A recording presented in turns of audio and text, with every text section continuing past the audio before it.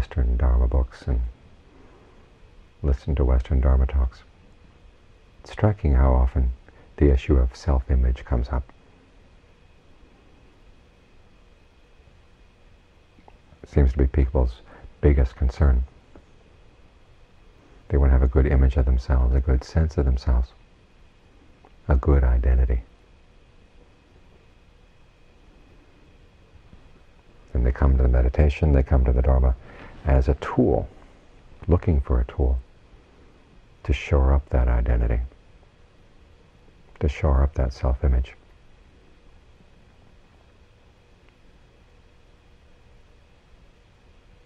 And even though there are teachings on not self, we still manage to squeeze our self-image in there.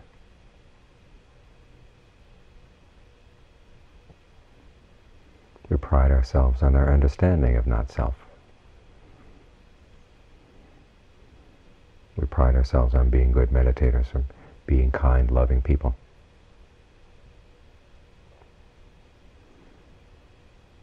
Of course, the problem with self-image is that it's built out of what? It's built out of the 5 khandhas. And those things they're like sand. You build your house on the sand, and of course the foundations are going to wear away, and the house is going to come crashing down. And it's so easy for these things to come crashing down. They don't have to wait for your body to disintegrate. As we're mentioning today, sometimes the slightest lapse of mindfulness and a very negative thought comes into the mind. Of course, the existence of that negative thought, that vindictive thought or whatever, completely shatters a self-image.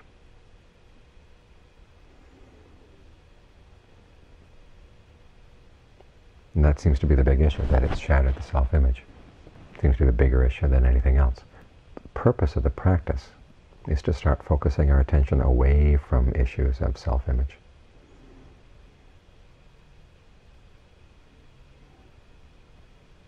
Years back when I had just come back from Thailand, and the organization that had sent me over was looking for some way of improving the training of the people who are going to go over to Asia. And someone had come up with the idea of bringing someone in from an institute in New York that had a especially effective way of teaching language. And so they got in touch with the institute. The institute sent someone out, a Chinese woman whose English was amazing. And to demonstrate the method, she decided to teach everybody Chinese for an hour. And it was an interesting method. Instead of teaching about the grammar of Chinese or teaching the vocabulary, she had a pile of sticks, and she would pick up a stick and say in Chinese, "This is a stick." And she'd show it around the room saying, "This is a stick, this is a stick," and then have you repeat what she had said. And in the course of the hour, without explaining anything, but just through pantomime, through examples, she taught us how to count up to 5. She taught us a number of colors in Chinese. How to say, "Give me a stick, please take a stick, take 2 sticks, take 3 sticks, take 4 red sticks," whatever. And it was amazing how much grammar you could pick up just by getting involved in the process. How much you learned about the language. Of course, I've forgotten it all by now. But there were a couple people who just couldn't get the hang of it. And they spent all their time analyzing why other people could do it and they couldn't. And so, of course, the more they analyzed, the less they were able to do it. Or they got hung up on their self-image of what this meant about them as potential language teachers or potential language learners. Got in the way of actually learning the language.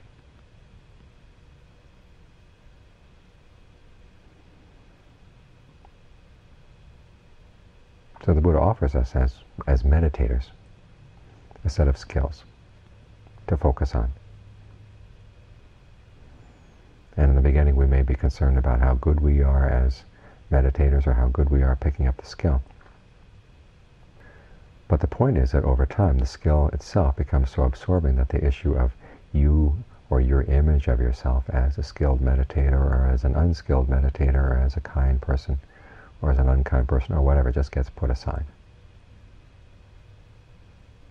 And it's simply the process of getting more and more in touch with what you're doing, how you breathe, what you can learn from the breath, the things you learn about the breath, the way the breath reflects certain attitudes in the mind, and how you can use those insights. The point is that these things become more compelling, and the issue of self-image just gets put aside. We might use it at the beginning to pat ourselves on the back as we do something well. But we have to realize that there are limits to the uses of our self-image. Even a good self-image has its drawbacks, because as I said, it can be so easily blown apart by one or two negative thoughts.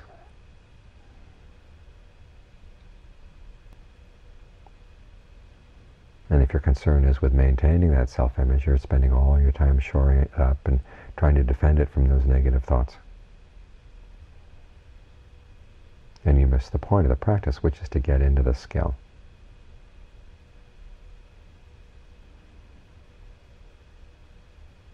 So that you find enjoyment simply doing it right, doing it well.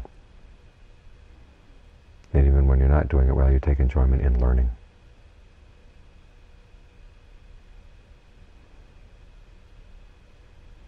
Because the issue of skillfulness relates directly to the Four Noble Truths, which is where the Buddha has us direct our meditation.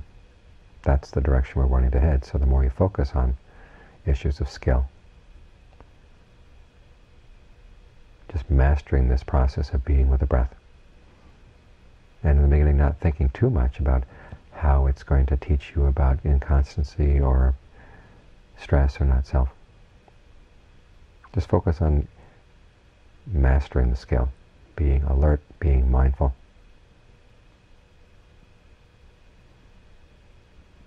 So when positive thoughts come up in the mind or negative thoughts come up in the mind, you approach them from the issue of, well, are they skillful or not?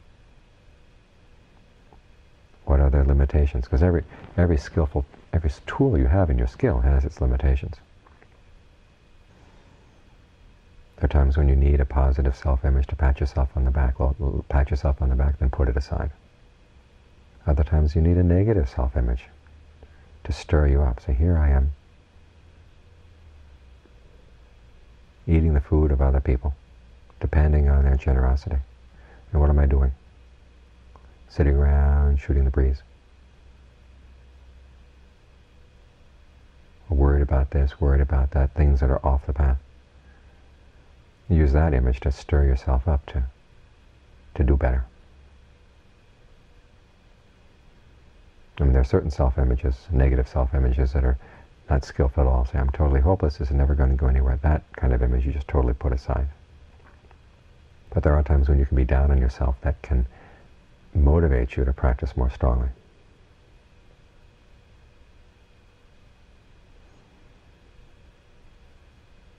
So try to look at your self-image not as a static thing or an actual real thing. It's a tool. If you approach life with a question of how to be more skillful in your thoughts and your words and your deeds, you realize self-image is a kind of thought. And how can you use it skillfully, and how can you put it aside skillfully?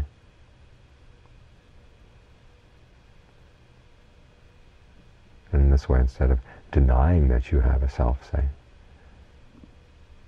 look at the question of self as an activity. It's not a given, it's something that you do. You create this image. And then you give yourself proof. Well, I'm a good person because this, this, this, this. But there are other parts, things that happen in your mind that could just as easily be used to create a negative image. So learn how to develop this image as an activity that's useful at some times, but not useful at others. If you find yourself getting too smug, okay, that's time to tear it down. Because smugness leads to complacency. And when you're complacent, you miss a lot of things that are actually going on in the present. Your sense of ardor begins to flag.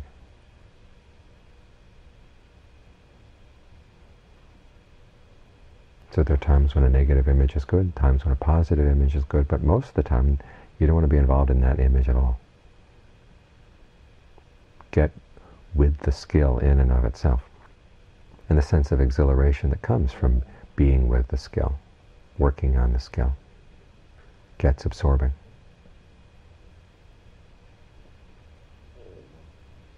So you don't care who you are.